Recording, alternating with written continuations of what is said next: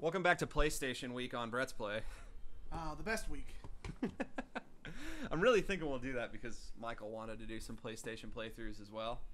And Yeah. like now I've got my PSX out, so There you go. anyway, we're playing Evil Dead Hail to the King for the PlayStation, also available on the Dreamcast, something I've always wanted but never got. All right. When I first got this game, I thought it was broken because like the cutscene that's about to start, like it would just go, "Am I?" And then it would like window wipe out, and then I would go to the level. Because like it would do this, it does that wipe there. I just press start to make that happen. Yeah. But anyway, the opening cutscene would come on, and it would go, "Am I?" And then it would go out like that, and then we would get to the menu. Yeah, apparently it actually is "Am I insane?" I wouldn't necessarily say I'm crazy. But anyway, Huh. I found out my controller was broken, and it just kept pressing start. Or maybe it was select, because it wouldn't start the game when it got to the menu. But anyway, the story of this game That's pretty funny. is it's after Army of Darkness, Okay. and they decided to just fucking do it again for some reason. You know, sort of like in all the other movies, when Yeah. like his girlfriend du jour, who is also named Linda somehow, is like, "You need to go back to that cabin and confront your fears." Damn it, Ash! Stop listening to women. It's like his biggest weakness. When you You're think about definitely it, not wrong. oh my god, that's Ash's biggest weakness, is women. Cause like it's always a girl who's like, "No, do this," and then it fucks everything up for Ash. Yeah. Have fun Wow. exploding, Tumblr. My God. But oh my, it went bad. Speaking of it went bad, Connor, Yeah. my armpits, What's? they smell like Burger King. Can I go use some of your deodorant? Yeah. Yeah. Go ahead. Okay. So, Oh, I'll be man. back before the cutscene's over. Okay. You know what's funny? What's funny? That's a really accurate comparison. Your armpits smell like Burger King. Yes, like if you ever you ever had BO and just like, "Man, I'm really craving a stacker." BO smells like Burger King, and yet for some reason Jessica Alba. What? Actually, her name isn't Linda in this one. I think it is Jenny. Okay, are you ready for pre-rendered 1997 era goodness? I'm very, very prepared. Now, see, I haven't played this one. I thought I did, but I played Fistful of Boomstick. I did not like A Fistful of Boomstick. Did you like A Fistful of Boomstick? To be quite honest with you, I don't really remember that much of it. I just know that I played it. I just, like, there was no conveyance in that game telling you what the hell to do. And so, like, I would get stuck on levels and just be like, I don't know what to do.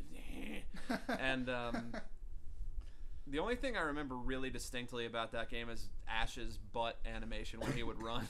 I remember that. And, like, how, like, his bell bottoms just looked like he had giant Transformer legs. Yeah. You ever notice Transformers have larger calves than they do thighs and larger forearms than they do upper arms? I have noticed that. Well, anyway, that's what Ash had going on in the in that one. Let's go. Let's go. But anyway, I did not like A Fistful of Boomstick, but the one that came after it, Regeneration, was excellent. There was another one? Yeah, Evil Dead Regeneration. He had this little like midget undead sidekick named Sam, who was voiced by Ted Raimi, and like when you think about it, like if you've played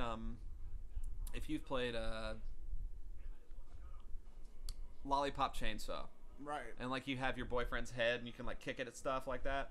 Oh, so I it's think that kind of it works a little bit like that. Huh. I mean, but you know, he can like get into tighter spaces and you can switch from controlling one to the other. But the story was really good. I don't remember it at all, so it warrants another playthrough. But I liked this one. I did not like Fistful of Boomstick, and I did like Regeneration, which was probably the best one. Also, this one time I got on an emulator and I played Evil Dead for the Commodore 64. How did that one play out? It's good. It's a top-down view of the cabin, and you're Ash, of course. And like all the windows and doors show up, and you have to keep them closed so deadites don't get in. Right. So you're basically just running around, closing the doors, and making sure enemies don't get in, and then killing them when they do until you get overwhelmed and eventually lose. But it was a really good game, actually. But you've never played this one? I've never played this one. It's no. a total Resident Evil ripoff. I like that immediately. I like it. I like Lucky for you. on a Resident Lucky Evil. for you. Okay, so here's like your thing, your inventory. Oh. Does this look like Resident Evil? Yeah, it sure does. There's also a chest. Like, there's chests where you can keep stuff you can't carry with you. The item box. There's a sparkly thing that you can pick up. Wow, that's really Resident Evil. There's a save tape. So there's your ink ribbons. Yep. But what's cool about it is that it's, Evil Dead related, and therefore I like it. I vomited all over me. It's got tank controls just like Resident Evil. That's fantastic. Bam! You actually have to conserve gas. There's a run. How do I run? Oh, there's a one-liner button. Oh.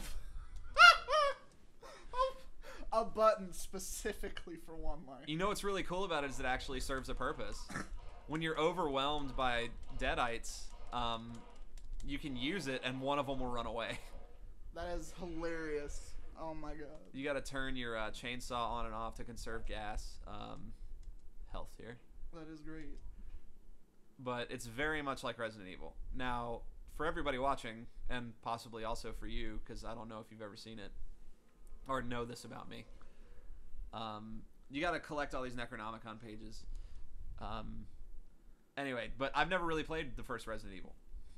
I'm pretty sure you've told me that. The before. Resident Evil gameplay just really turns me off because, like, I just want to kill things. Right. But Resident Evil's like, no, don't kill them. That'll waste bullets and time and health, and you need all that stuff because it's a survival horror. I prefer action games, just to be totally honest. You would probably enjoy Resident Evil 6 a lot more than I did. Well, I loved Resident Evil 4. I want to play 5, but I can never find somebody to play with me who hasn't played it before. Oh. So everybody's always like wanting to use their New Game Plus stuff.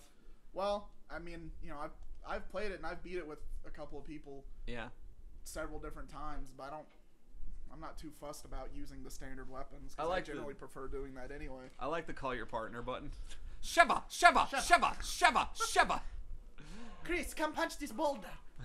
Does she say that? No. That would be really funny if But she that did. would be great. How do I run? I forget. Oh, wait, it's a shoulder button. That's it. Yeah, here we go. Do. Just running around, picking up some shrooms and things. What do I got here?